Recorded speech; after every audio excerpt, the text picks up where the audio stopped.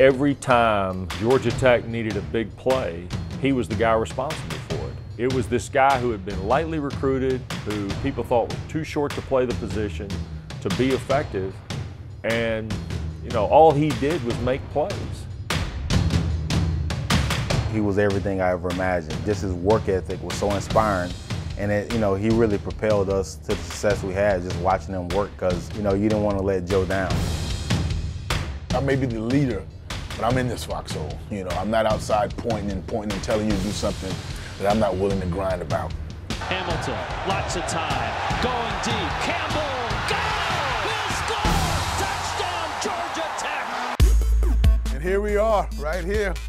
This is where it started. A little nervous 18-year-old boy turned into a man, not only on this field with life lessons, but everything that was instilled into me. I feel honored to be back here again, man. It's just, it gives me chills every time. To the 20, foot race, to the 10. Touchdown, Georgia Tech.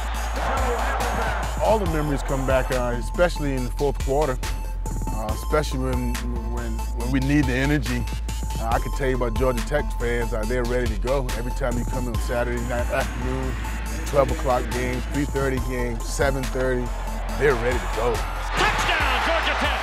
This place is deafening. Every memory now. I'm glad you brought me out here, because it feels really good to be back and understand where it all started, where the opportunity started and grew. It's just a great, great feeling. He lifted people up. He made the people around him want to play harder.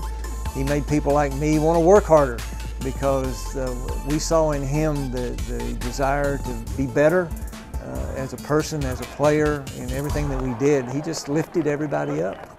In '99, the Heisman campaign started, and he never let up. Now, he got the invite to New York and obviously was the runner-up, but he never let up in the whole process. He was the guy who had all the pressure and still made the plays. I mean, he never backed off the fact that he was the guy, and he knew he was the guy. Just being a part of that, a small part of that, is truly like one of the greatest things. We didn't run just a specific offense. He used all the weapons he had to, get the biggest out of all of us. Never in 1,000 years you were saying, I'm going to be a finalist for a Heisman. What you talk about are national champions and Super Bowl, but you don't ever think individual. And from a little small town, 500 people, you're talking about Alvin to New York for the Heisman.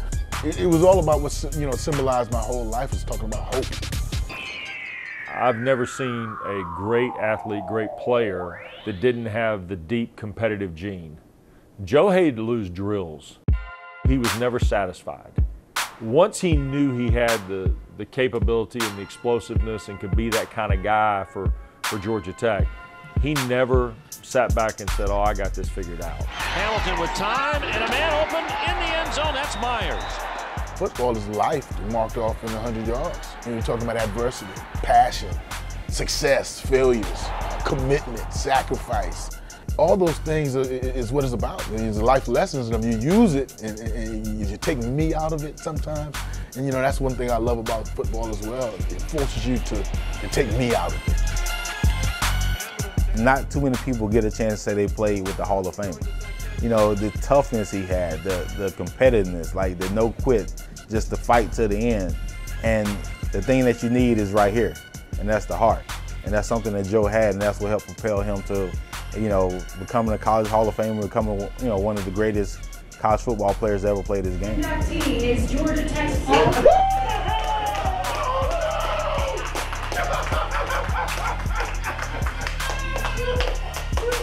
I was fortunate enough to be with him in this room when that announcement was made, and it was great joy.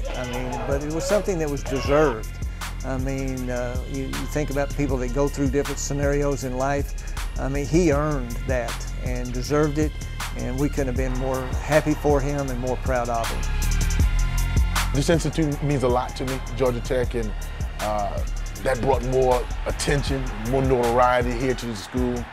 Just for whatever reason, that's a total package. I was a cog in that to get us back to where we need to be as far as a national, prestigious, prominent contender. It was just big because everybody involved, man. I felt that everybody got into the College Football Hall of Fame, and it was just a great moment.